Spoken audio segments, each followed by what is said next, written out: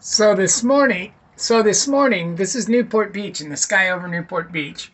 I'm Buddy Princeton. This morning, there was complete blue skies, and then the planes came and they started sowing these chemicals in back and forth, back and forth. And now, what we've got, they say why they're doing this. The National Security Administration, the program was top secret under Bush, and then it was called Contrails then, and they were using aluminum.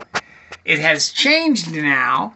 It was outed during the Obama administration that, yes, the U.S. government has a top secret program to sow chemicals into the atmosphere that will then reflect the heat back into space. Number one, they never proved it. Number two, they never tested what does the chemicals do when they fall down into our environment.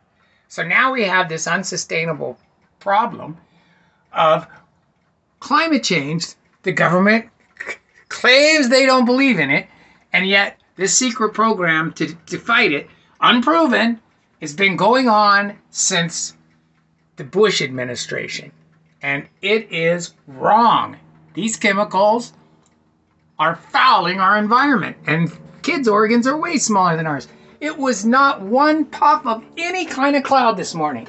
And now look at what's happening. And they're not even done. They're going to keep doing it the rest of the day. This is unbelievably sinister.